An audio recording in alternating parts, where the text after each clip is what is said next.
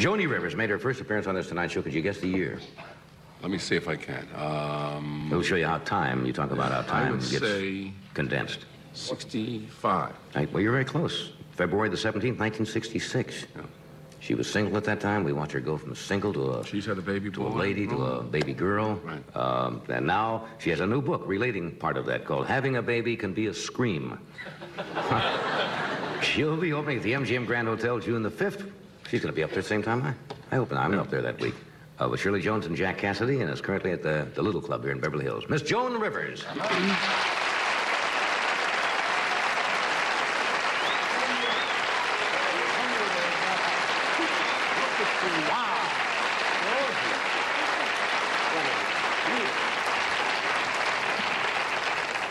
Laying the big stuff on tonight, huh?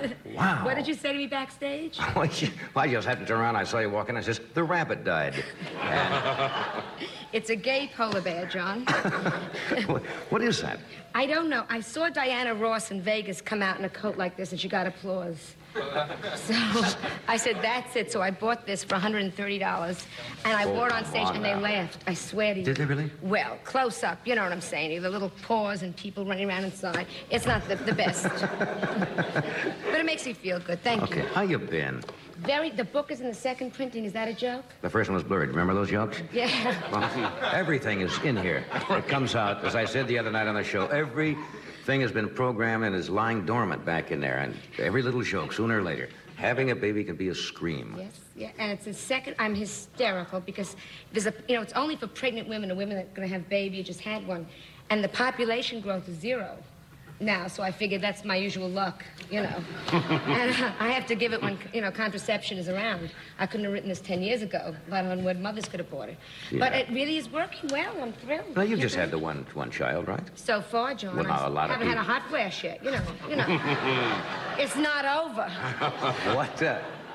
Now, a lot of people would say, what makes you an expert? One child, big deal. Yeah, I'm not an expert. Oh. I had a doctor approve all that. I see.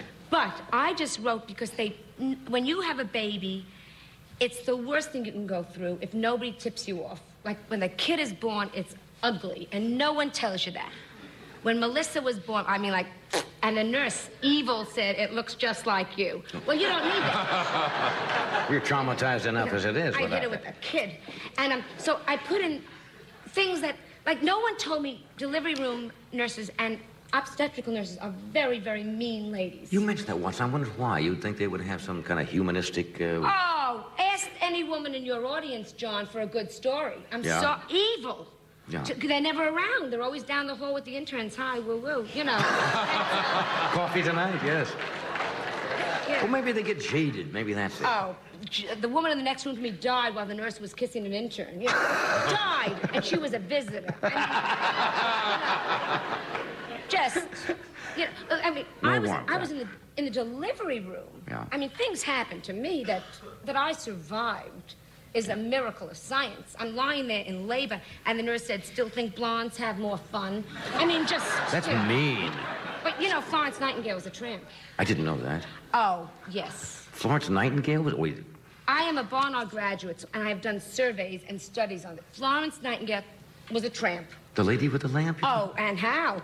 You know what color that lamp is? Hey, soldier, I didn't know that. What did she do? She followed the army from camp to camp to camp. For this, they gave her a medal. My cousin Shirley also followed the army from camp to camp. You know what they gave her? No. 6 shots of penicillin. 6 shots of penicillin. And just in time, I might add. I saw your cousin. You didn't know that? Yeah. I didn't know that was traumatic. I've heard about it all the time. But men will never know. It's like a doctor always says, even, I guess, a pediatric gynecologist can say, we understand what it's like. But that's kind of ridiculous, too, isn't it? First of all, gynecologists will never know, and we shouldn't talk about this on the air, because that's the worst for women. Really? And they talk about proctology, but that's different because you're flipped over, and you can fantasize that it's the Nazis and you're being tortured. You know what I'm saying?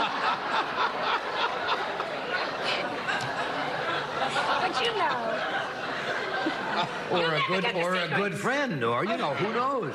You have your fantasies, I have mine. That's why out here I won't go near the gynecologist with the earthquakes. What do you mean out here? Is that different than... Well, you know there's going to be a quake while I'm in hysterics. I mean, I'll be buried like that in lava. I mean, just... A little tableau is set away into a crypt. So you really, well, you know... I love California. I fail to see why you have such hostility toward... Your father's a doctor, still practicing? God bless him. But yeah. He's a real doctor. Well, that's right. He's the old school. Yeah, not like Marcus Welby. You watch Marcus Welby? I love Marcus Welby. He's never at the hospital, is he? He's always... He's getting his suits tailored. He's never at the hospital. No, Marcus Welby is a GP. My father, God bless him, still in practice, 38 years. We never had those cases. Have you ever seen a normal case walk into Marcus Welby? Pellagra, scurvy. I mean, I've never seen... leprosy. We never had these things. No. You know, my father had what every GP has. We had flu and abortions. That's what you had. Right? A lot of parents going, what can I do? You know? Then abortions got legalized, and don't ask. Then poor father was out of it. Well, first of all, the son came into the house the first time in 20 years. You know that's not true. No. How does your father react when you do these kind of things? He's thrilled because, he just laughs and the patients go, huh? What? No, but... I got to interrupt before we get on something else. We'll do this, and we'll come back and talk about life with the Rivers family. After this, we'll be right back. We were just talking about you're settled out here now, and going through and getting your house fixed. And we have some people who jointly have worked for both of us. We're not going to mention anything. It's not a plug, but I mentioned some of the crazy things you go through when workmen are in the house. And I was just telling you the story, and it's a true story. It sounds like a routine you'd make up.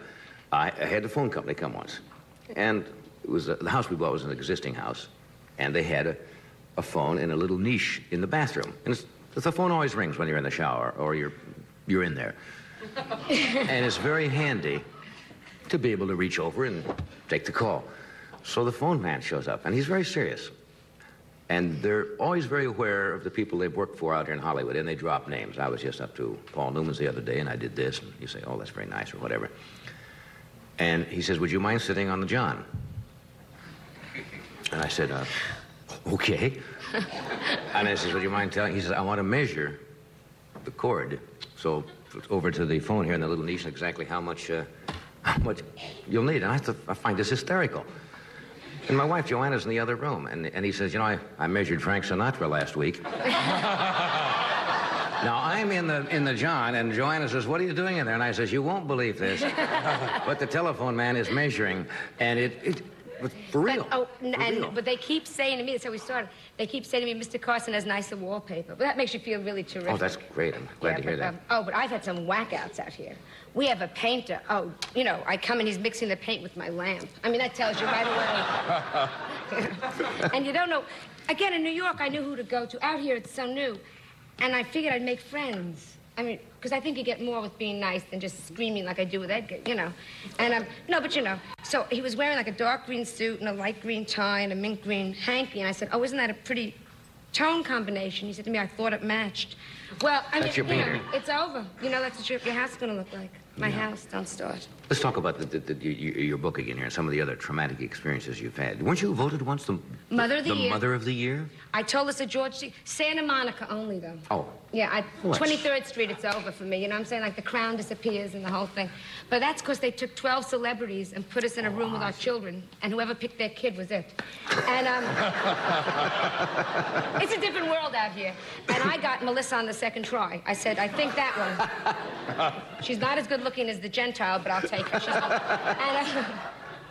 But I'm a good mother. Yeah, I try. I'm a lousy housekeeper. That's you said that was one of your, you know, not your strongest point. If God wanted me to cook, the hands would be aluminum, and I just, you know, they were meant to hold charge cards. It's you know,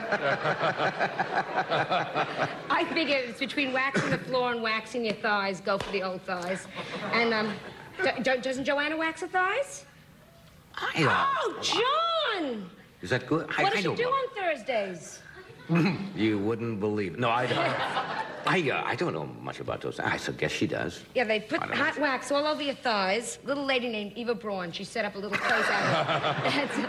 puts that on, and that's good, huh? Wears a little leather uniform. Don't women shave their legs anymore? Yeah, but only up to here. From here on, and you find yourself telling secrets, you know. That or, no, but it hurt. That or when you rip a stocking and you put the nail polish on. Yeah, I remember that. I remember that. And you forget about it, and you go to take it off at night. You're hairy, it's over. It's very hard to stay feminine. Yeah, but you're all settled out here now. You're going to open at the... The little... I live here. I like it. The only thing I don't like are the earthquakes. Does that really scare you? Oh, come on. Well, there's a possibility. The geologists keep saying eventually, which always kills me.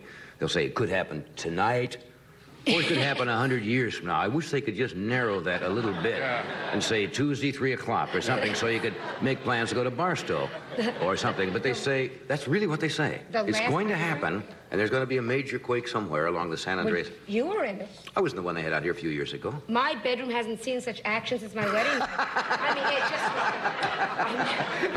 just... And then in the earthquake, you said to Edgar, that's more like it. A friend of mine was in a motel with a sailor, and she thought he had put on the magic fingers. And the whole thing just... That I don't believe at all. Well, it's true. Oh. But, you know what worries me? Like, again, with the women, and we talk about the thigh waxing and everything. The reason I didn't put any silicone in is because silicone travels. Oh, you mean it... In the boobie. You know about this. They know. America knows now. It's a little bag with... You know. And that gets out of... And a friend of mine put in $3,000 worth of the old boobos and, or I don't know what you call it, busts. Yes. And the earthquake came, and she woke up with a bust and a hip. I